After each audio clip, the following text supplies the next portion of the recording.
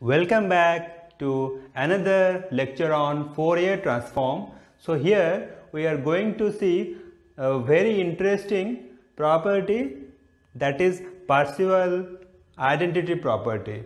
So this is very useful to solving the problems point of view. So let's see what is the statement and how to prove that statement. So we'll go through the Parseval identity statement. So statement says that if we have Fourier transform of two functions f of x and g of x, we have two functions f of x and g of x, and their Fourier transforms are what? Capital F of w and capital G of w.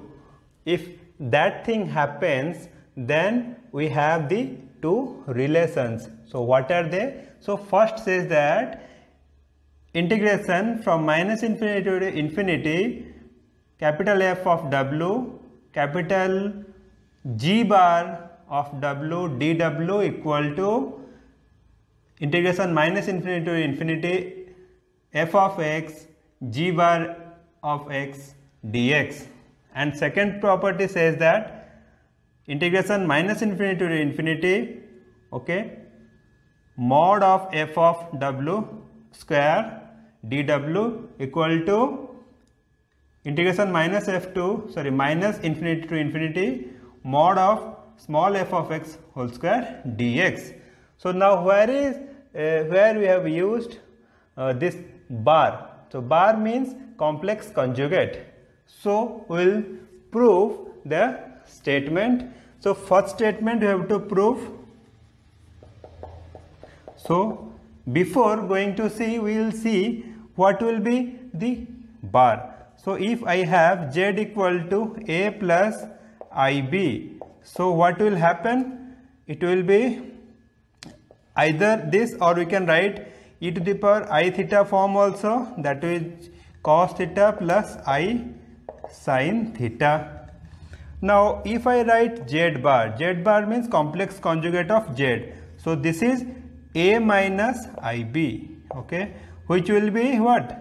Cos theta minus I sin theta, or e to the power minus I theta, this one.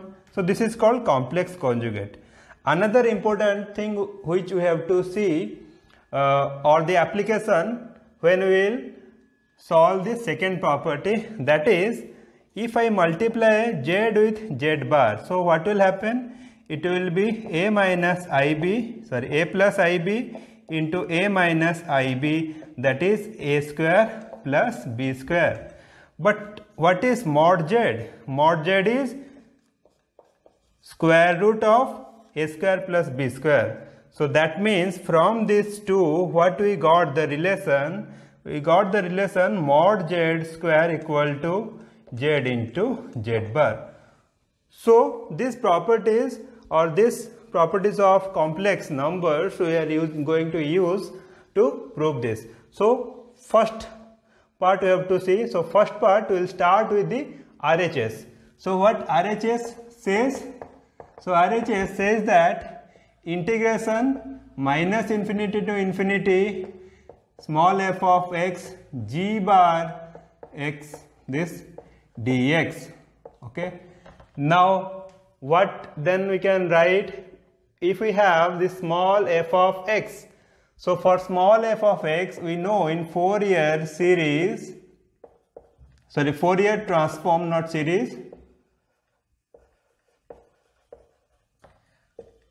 this capital F of w is 1 by square root of 2 pi integration minus infinity to infinity small f of x e to the power minus I wx dx. We know this one, okay.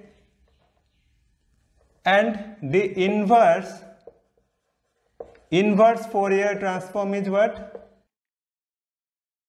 It is the small f of x equal to 1 by square root of 2 pi integration minus infinity to infinity this capital F of W e to the power I W x d what? W. Now this we have to, this in place of f of x we have to put this formula. So if we put this formula, what will happen? Integration minus infinity to infinity, then 1 by square root of 2 pi, integration minus infinity to infinity, f of w, okay, e to the power I w x, then g bar x dw dx, okay.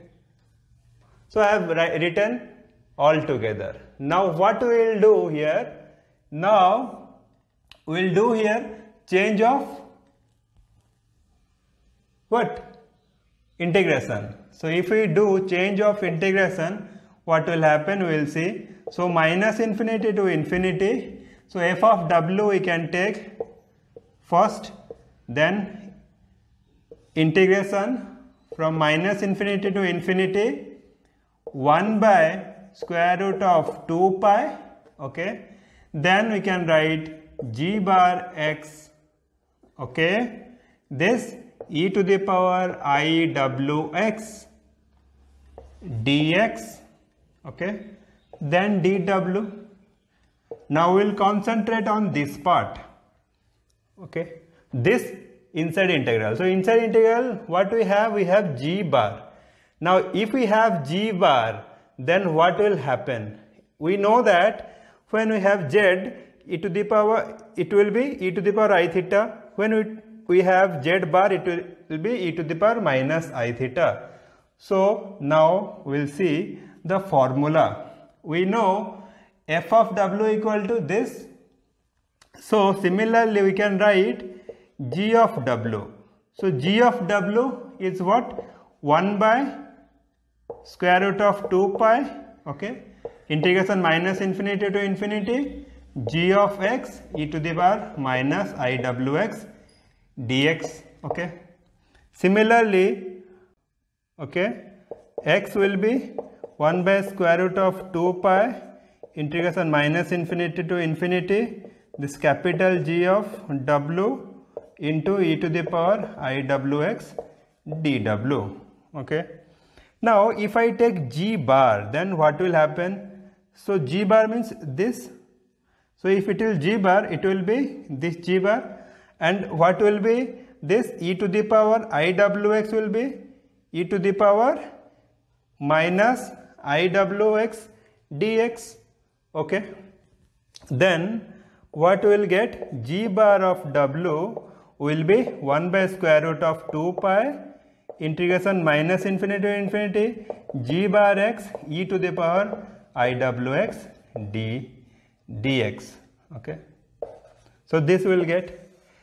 Now this formula we have to apply here, okay, in place of g bar. You see here, if we see this is there, okay, the right hand side it is there. So simply I can write this integral. So this will be integral minus infinity to infinity f of w into this will be capital G bar w into dw, okay, which if you see, which will be our what? LHS.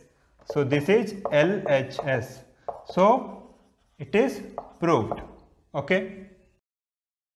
Now we will see the second part. Second part is very easy, because if I take g of x equal to f of x, and if you use the first property, then what will happen? This one will be minus infinity to infinity f of x into what? G bar of x will be f bar of x.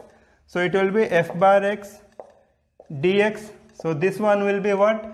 According to the property, it will be minus infinity to infinity f of w into f bar w dw. But we know the property that if we have complex number z and z bar, if we take the product, then it will be mod z square. So here if we apply that property, it will be minus infinity to infinity mod f of w square dw. But the left part is what? F of x, f bar x. So similarly it will be minus infinity to infinity f of x is mod square dx. So finally we will get minus infinity to infinity mod f of x square dx equal to minus infinity to infinity mod capital F of w square dw. So this will be proved. So in this way second property also we can establish.